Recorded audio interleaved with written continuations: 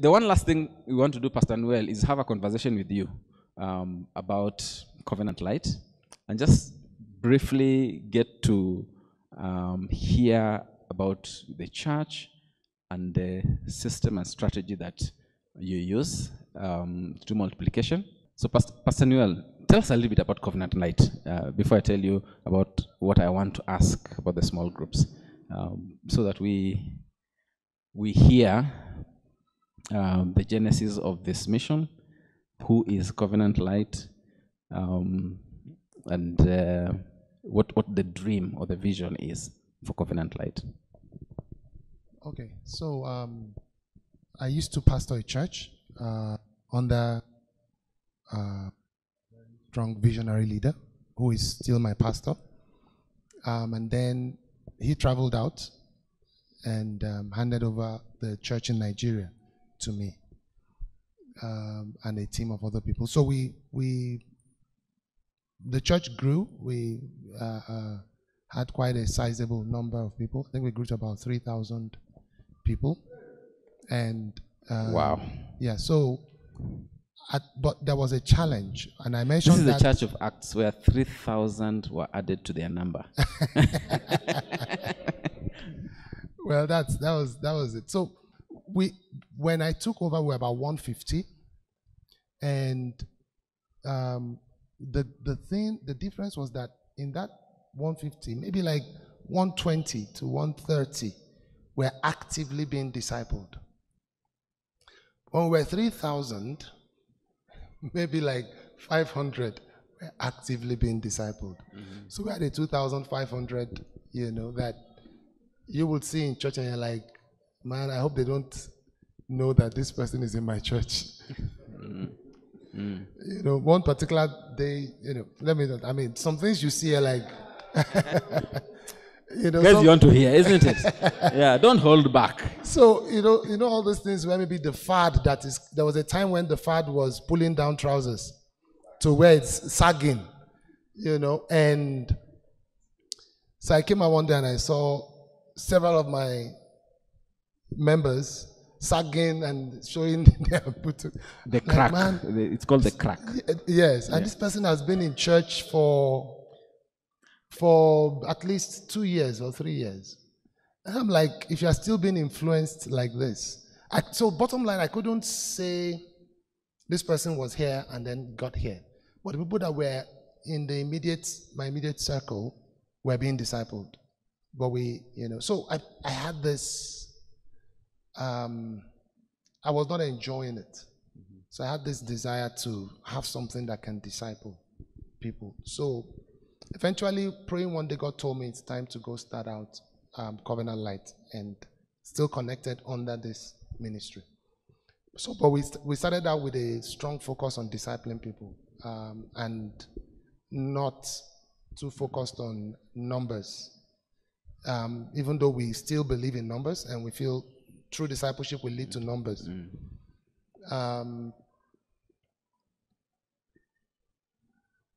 So that was the idea that we left with, to be focused on discipling people, and we started.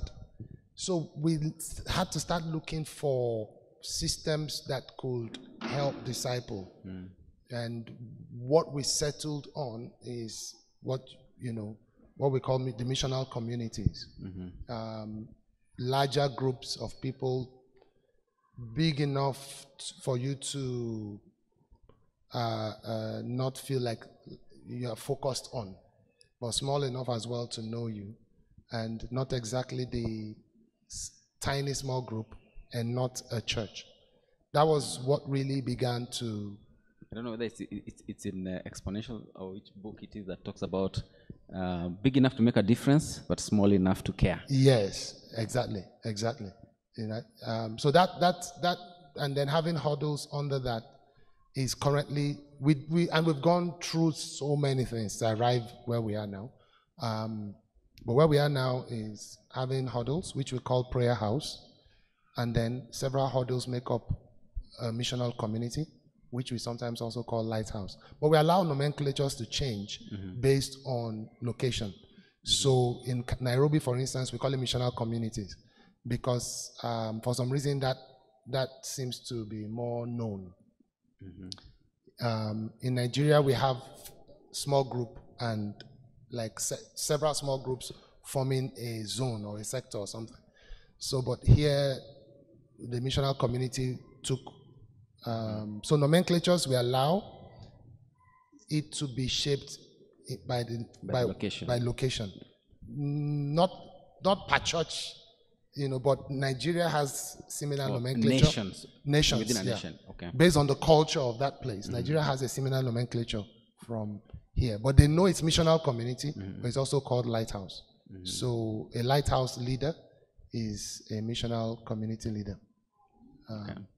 So I remember listening to you speak around that time. Maybe just to give you context about LifeSpring, is that we sensed that there needed to be a shift in that same way. We have been around for more than 20 years, and there was a culture that we had.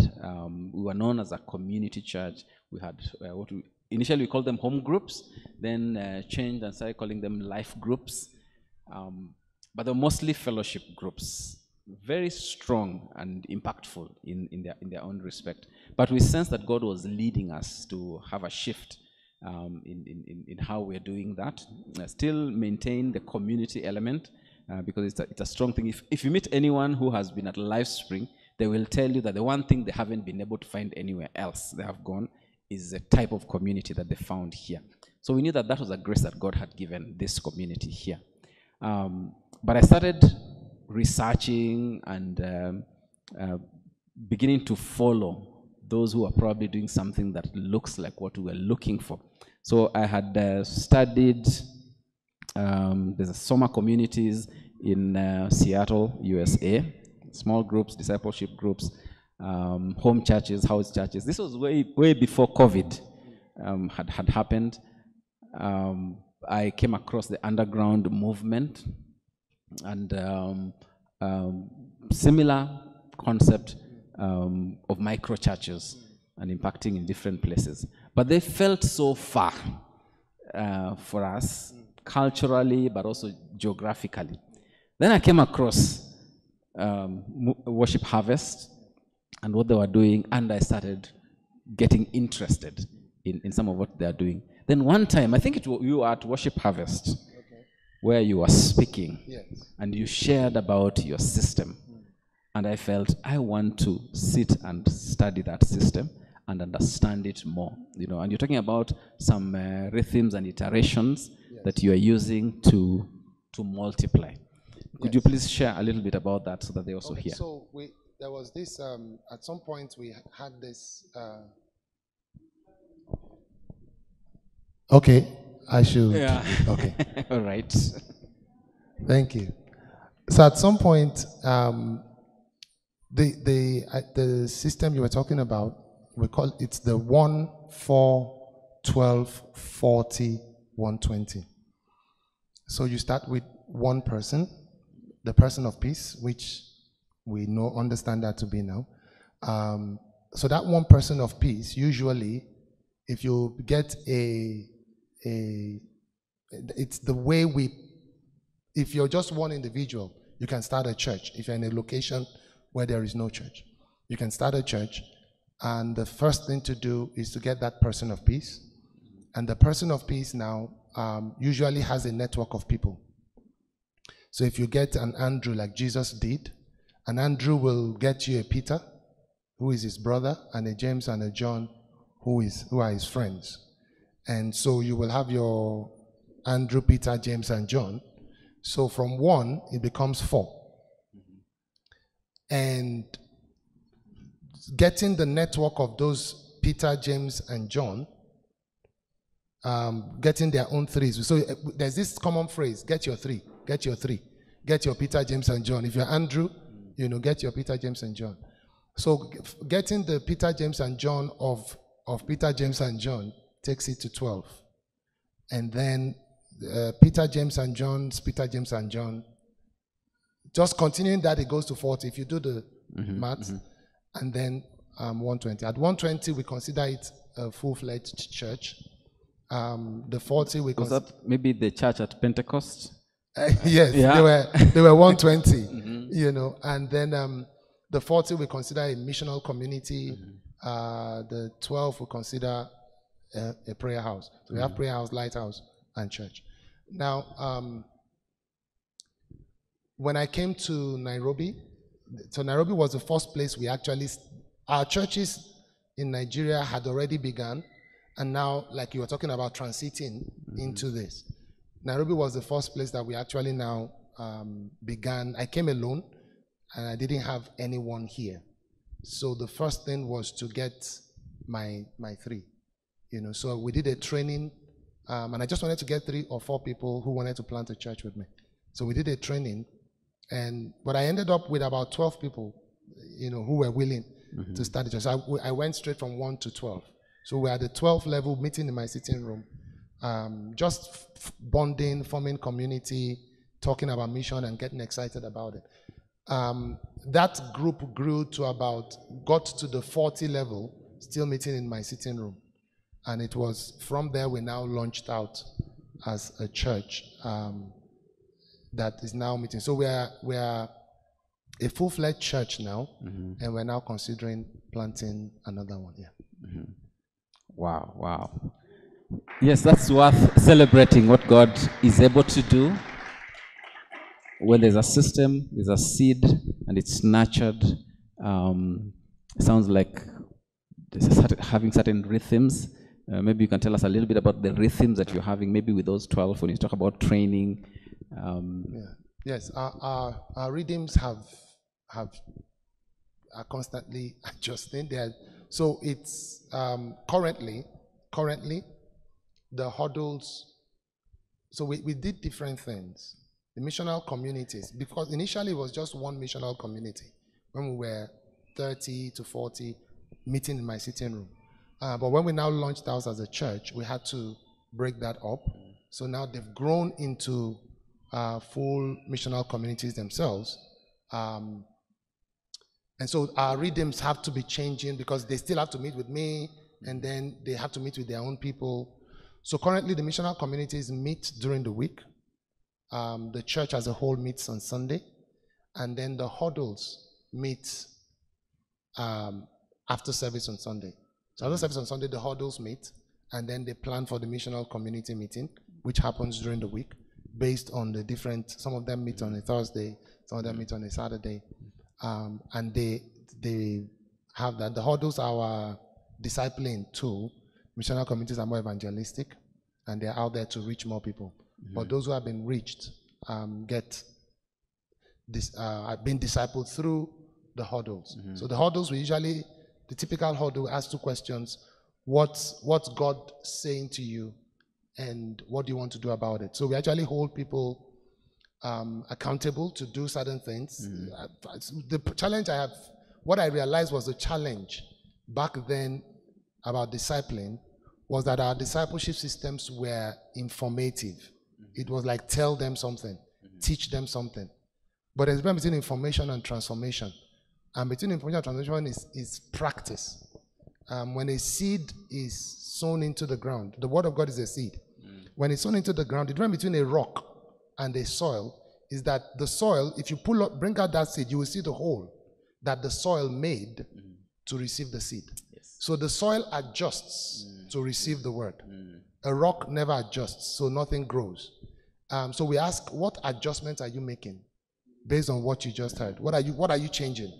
And so the person will say, well, I'm going to be adjusting or changing this. I'm going to be praying more. I'm going to be something measurable and specific. And then we follow up with that. That very powerfully transformed our ability to disciple people. One of the people that came with me, she had to leave. Okay, that's her over there. She's not even paying attention to me. That's Stephanie. So, okay, so she just waved. So she was in Syokimau. She came alone when we first started. She was part of the initial 12. And now she leads a missional community of her own. All together from that Syokimau Buruburu, there are probably close to about 30 or so people. 30 people. Now, yes. Wow. So, Awesome. So so I found out that the strongest of all the things we've tried, those two questions: what is occurring to you, and what are you going to do about it? And the next week we meet again. What did you say you were going to do? Yes. How far have you gone? If you couldn't do it, no problem. Why? We figured that out together. And then what's occurring to you again based on what you've been hearing. And that two things began to happen. It became easier for anybody to lead a huddle because it's not me teaching you. It's simply me getting you to take information and experience transformation by adjusting your life towards it. So that's what our huddles do. But I think we're calling it simple and repeatable, isn't it? Yes. You know, anybody can do it. By the way, I didn't acknowledge the impact of new thing in Covenant Light. You know, a lot of this shift and transformation happened after that, after new thing, the new thing training we hosted in Nigeria.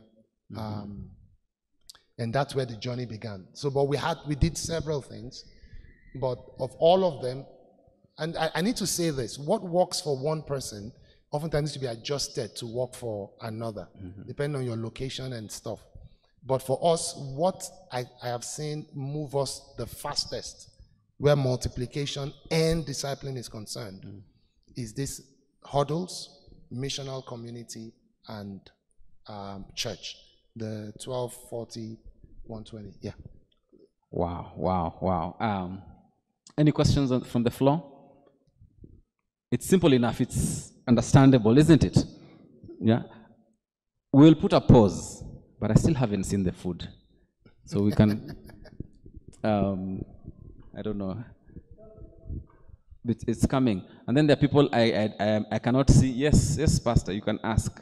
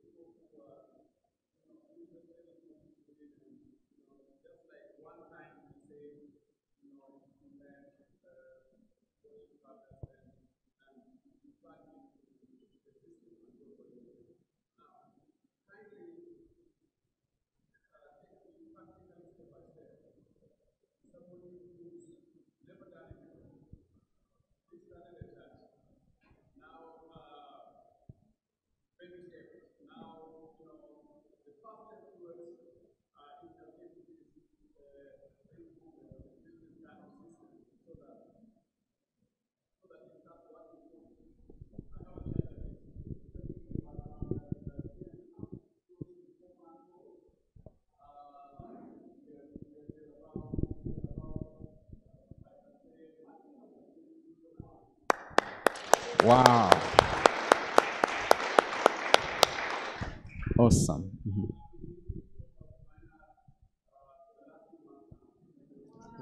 Yes.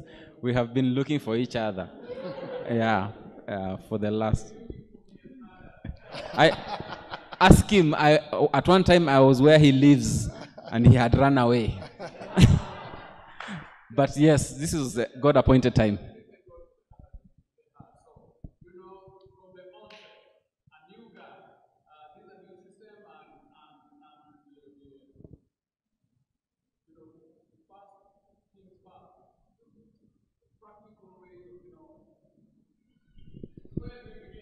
All right. Should I go ahead? Yeah, please do. Yeah. All right. So maybe I should use Covenant Light when we decided, after the first meeting with New Thing, and we decided, we identified what was the challenge. Every living thing would grow. And if growth is not happening like we want it to, then there is something that needs to be adjusted. So we realized that we didn't have a culture of mission. That was the first thing. We didn't have a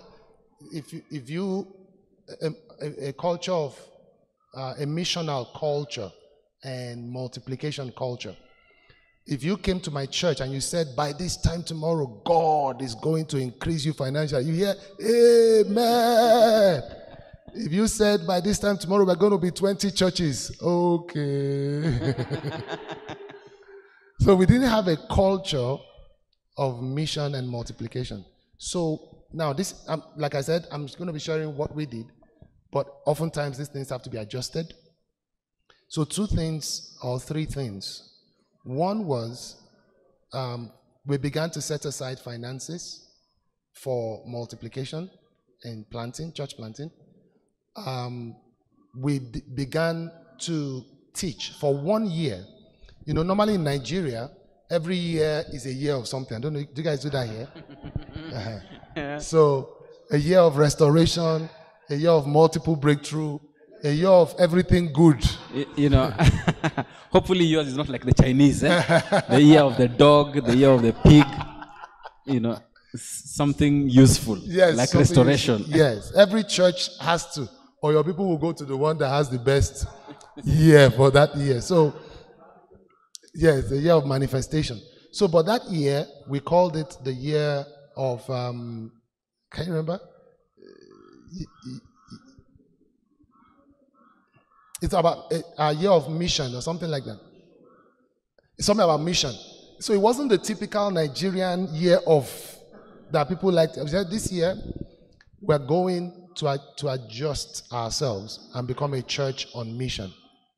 And we called it, I can't remember the name, a year of mission or something like that, you know. And when I announced it, people were like, oh, you know, it wasn't like, yeah. Did some leave? Well, yeah, so like they were waiting for, after that one, the real one. So, but all through that year, every Sunday, like we just dedicated that year to teaching about mission, person of peace, bless, begin with prayer, listen, eat, share, serve, then share. So we're just teaching, and we started looking for, and revelations. Believers respond to the Bible. Believers are believers because they believe the word. So you have to teach it from the word. It can't just be an instruction. So I saw scriptures like when Jesus, like everywhere I looked that year in the Bible, I was just seeing mission. Even in miracles, like when Jesus was passing by and a man that was blind said, Jesus, son of David, have mercy on me. And Jesus, you know, I saw bless in that passage of scripture. So Jesus began with prayer, right? And then Bible says, and when Jesus heard, so somebody was listening, right? So the whole process of leading to that person becoming a follower of Jesus. So I began to see, so we did a lot of teaching that year on mission. And by the end of it, things changed. If you say we have released, the way celebration here, when we say we have released a new church or a new community, it became like that. So that was, the culture had to be adjusted. That may not be a big problem for a 20-member church because you are starting off. So you will not feel like, you don't have like a negative cultural wind that you have to come against because you're just starting out. So but it would be a good thing to make it part of the culture, make it part of the way people, you know, church is the only place you go to and people are members. You know, if you go to school and say, who is a member in this school? You are in school either as a teacher or a student. You came to do something. You know, so a people with a purpose ought to have, the membership should have a purpose. I don't know if I'm making sense. You know, so we try to create that sense that you are not here as a consumer. Tell us how you feel about service. Did we dress well? Did we cook well? Is the food okay? Was the choir looking nice? That was us before. So there was this set of consumers that I had a team of people who served them every Sunday, and they told us how well we did.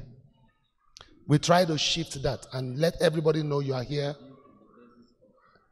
Yes, and they give based on how well you serve. They pay for the service, you know. So we tried to change that. that year, that all that changed. The second thing was prayer. One minister of the gospel said, why is it that amusement parks are able to attract people without prayer and churches can't? And I answered and said, well, there are demons fighting churches, none fighting amusement park. And that's the truth. There is an enemy who has said, who knows that your growth as a church empties hell. So he will resist you. So there has to be prayer. And quite a lot of that going on. When we first came here, we used to have a kesha every Friday.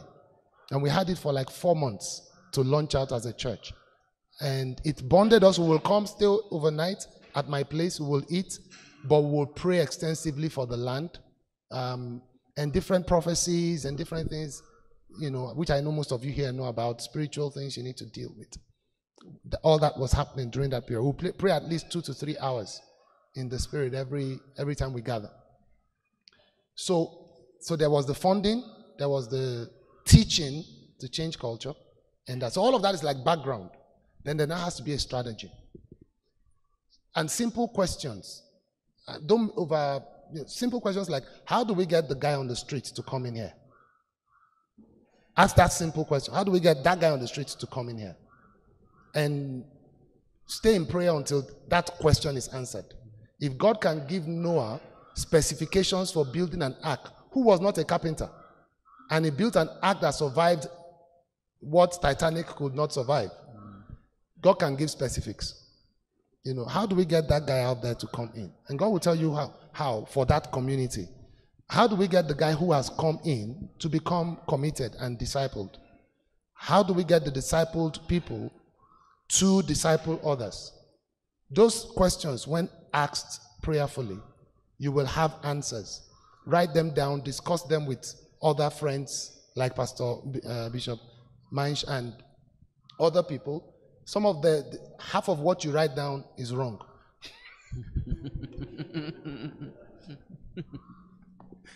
I can just give you that for free, okay? Half of those things you wrote down, you find out that you have chosen a rectangular wheel. And it looks like the best option until you talk to someone who has done it and say, no, this one. After 2 years, you will come back and revisit this issue. So remove it. But it will give you a framework. And then you take it, discuss with different people. In the multitude of counsel, there is safety, Bible says. So by the time you're done, you come up with a system that works for you. It will have certain common elements. There will have to be a huddle, like a smaller group. There will have to be, as you grow, an empowerment of people to lead like you are leading. Once you multiply leadership, you multiply followers. All right, so have people leading like you are leading, and then, you know, so there has to be that. Some common things that cannot be traded. You have to multiply leadership. You have to be willing to share. At 20, at 30, even up to 100, every testimony is about how you bless them. You have to be willing to share that position. People have to come up and share testimonies that didn't mention you, that has nothing to do with you, because other leaders have been raised and they're impacting people. One of the things I love about Worship Harvest, when I travel to Uganda and I'm talking to the leaders there, they don't all reference the bishop there. They're always talking about my discipler. This is my discipler, it's my discipler. So the leadership has been multiplied. So whatever system you come up with, those basic things will be there. There will be groups where people can come in that is large enough that they can disappear in and not have focus on them. The challenge we had when we first started, we had only the huddles. And we went from huddles straight to church.